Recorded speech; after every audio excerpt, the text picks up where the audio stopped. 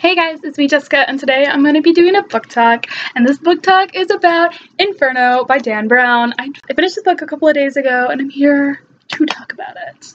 So here is the kind of synopsis overview that I'm going to tell the people. If you're interested in reading it, there's a movie coming out in I believe October, so you should also go check the trailer for that out if you want. I might link it down in the description. Maybe, maybe not. But this book follows Robert Langton, the same character who is in the Da Vinci Code and Angels and Demons, as well as The Lost Symbol. And he wakes up in a hospital, and he has no clue where he is and why he's there. And he finds out that he's in Florence, and he doesn't remember ever going to Florence. And he has amnesia, and he doesn't remember what happened for the last 2 days. He ends up finding out that he has this clue that links to this plague that's about to be spread out into the world within a couple of days.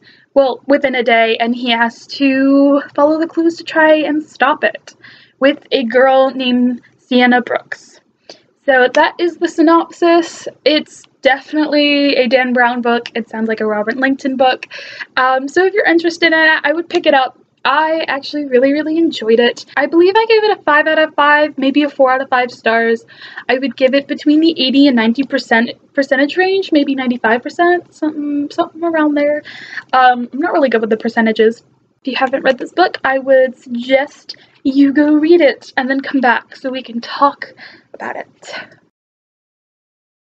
So Dan Brown's books definitely have a set plan, things that happen in almost every Robert Langton book, and one of those would be he's either on a time crunch or he's being chased by authorities, and this book has both. He's being chased by authorities, and he also has a time crunch to find the plague that everyone assumes is gonna kill everyone to solve overpopulation. The beginning of the book I thought was a normal Dan Brown book, and I didn't understand why they were running away from the authorities, because when I was seeing it from their point of view, they didn't seem bad to me, because he was finding, Dan Brown definitely sets that up so you think that the authorities are trying to kill Robert Langton, but I didn't think so, because there was also that assassin, and there were just two things that clashed to me. It didn't seem right. But of course it has a lot to do with history as well as art, and I love these books because it teaches you a lot, but it does it in a cool spy way. And definitely I always have my phone next to me when I read this book, so I can look up pieces of art or a location in Florence as well as Venice as well as Istanbul, because that's where they go in the end. There's always a pretty girl who in this one is bald, but I don't know if they're gonna do Sienna Brooks being bald in the movie. She's not blonde in the movie, but I don't know. I'm definitely interested to see the movie after reading this book, because of that loop, that total twist where the whole beginning of the book it's all set up. The hospital's not real. The guy that gets shot doesn't actually get shot. It's a blank, and he has got fake blood. And Sienna Brooks, her apartment is fake. Everything is fake, because of that one company, and the provost, I think that's how you pronounce his name. And it was just, I didn't think that it was actually fake until they said it, and I was very upset. I was very upset. And then I found out the amnesia is not really real. They actually just cut his head and stitched it and made it think he was shot when he wasn't shot. That made me very angry. I was so angry after that. I just had to put the book down and walk away for a little while. I couldn't, and I was like, Sienna's the bad guy, and then I just kept reading, and then Sienna wants to stop it because, she was in love with what's his face, the bad guy, Zobrist. She was in love with him, and they were both very smart, intellectual people, and oh my gosh, it was very frustrating.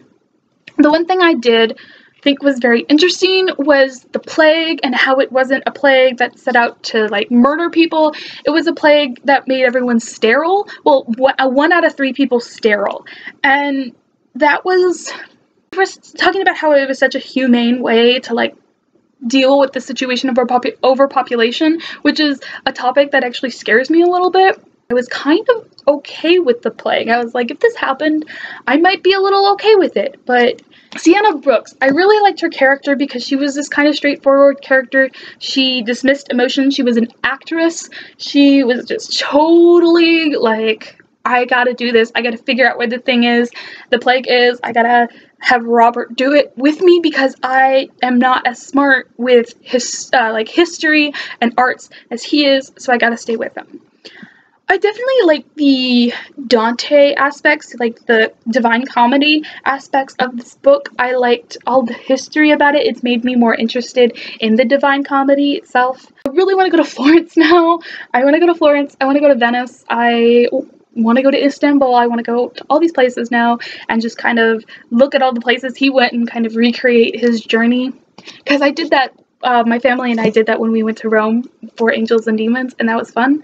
I'm really excited to go see the movie because both movies for the Da Vinci Code and Angels and Demons, they were very similar to the books. There were a couple of things that changed, but I was totally okay with them because they were like minuscule things. They weren't huge changes. So that is my review for Inferno by Dan Brown. If you are interested in seeing the movie, tell me down in the comments. Like this video if you like it. If you don't like it, you don't have to do anything.